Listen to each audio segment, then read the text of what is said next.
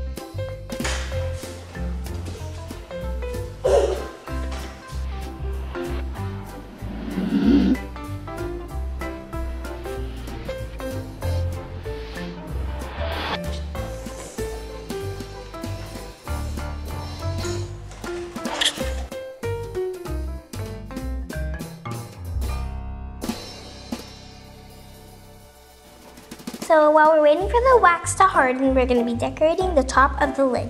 So I'm going to do this purple daisy, I think. Yes, it's purple daisy.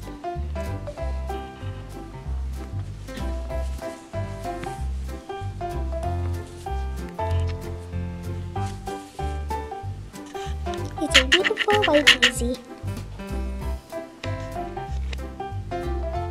Easy. Easy.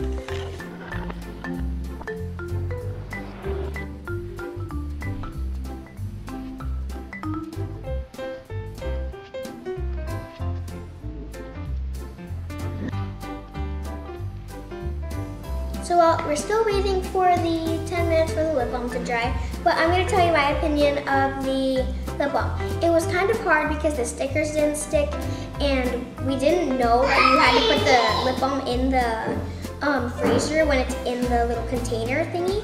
And we finally knew it when we read the instructions. So it was kind of really hard to do it. But it was really, the colors are really nice, and I love how they put stickers and they put little lotion molds, and you get to make your own lotion. So that's what I think. It's really fun to make the lotion molds. Let's go check on the mold in the freezer.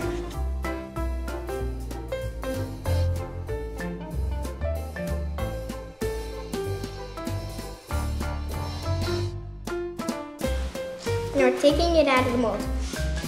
This turned out really flat. I guess it is supposed to be flat because the mold is kind of flat. What I like about it is before you put it in the freezer and before you put it in the microwave, you get to put scent in it. And for my scent, as I did for this one, is I did grapefruit from Oils.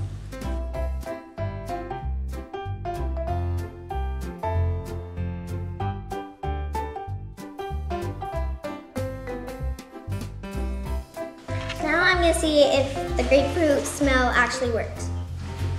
It works a little bit, but I could have put more of the smell in it. And I'm gonna work it on my lips. It's kind of like wet, and it's smooth, and it works really well.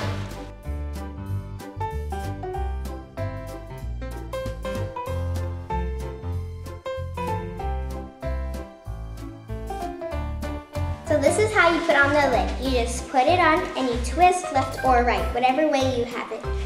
And it's so small and that you could bring it with you in your purse. So I'm gonna put it in my purse and see how small it is. So it only takes up like this much room, but it's tiny. And I love it. And you can take it with you on the go.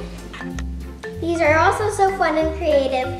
And don't forget to like, subscribe, and comment down below if you have one of these. Bye!